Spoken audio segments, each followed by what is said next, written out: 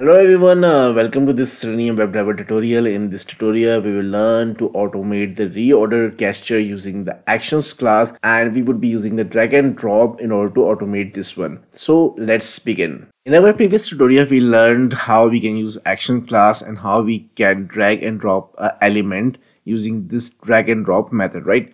In this tutorial, we'll learn how to handle the reorder using the same method and same actions class. So for that, let me open the browser, and in the browser, let me open this particular URL and let me show you how this reorder actually works.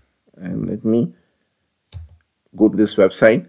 So you might face this kind of a functionality where you can drag and change the position of the item like this one, right? Now this can also be done using the drag and drop because we are dragging one element and dropping it to the other element. Okay, so now let me go to the Eclipse here and let me create a new class here. Go to the class and automating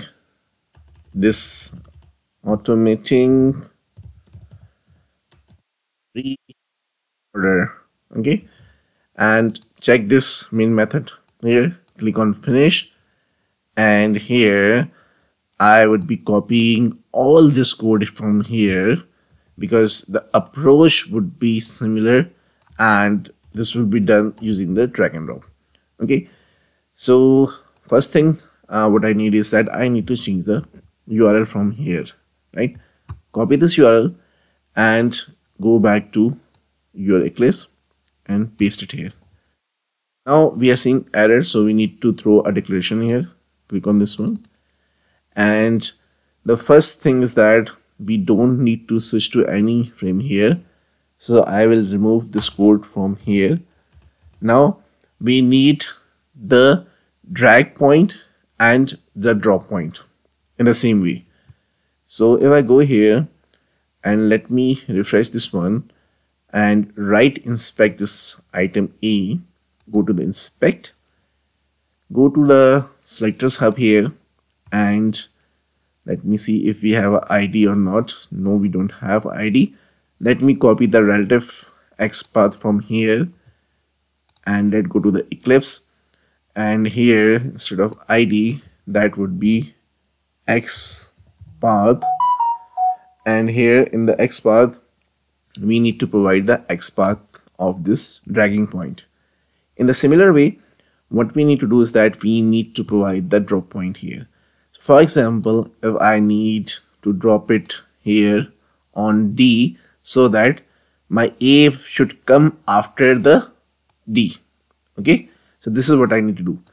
So let me refresh this one, and again here let me inspect this item D here, and let me copy the relative XPath from here, and let's go here. Let me change it to XPath, and I need to provide the XPath here, and rest would remain same because this is the actions class. We are passing the driver, and using this act we are actually calling the different methods. So using this drag and drop, we need to provide drag point, drop point, then we need to build, and we need to perform.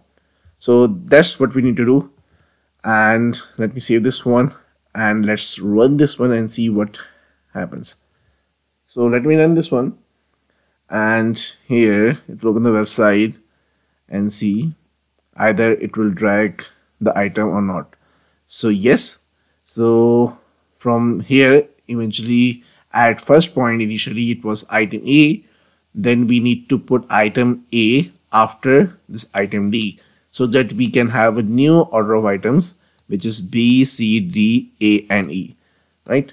So that's how you can actually automate the reorder functionality or the gestures using the actions class and the drag and drop method available in the actions class. Thank you so much for watching this tutorial. If you like our content, then do like, comment, share, and subscribe our channel. Once again, thank you so much and see you in the next tutorial.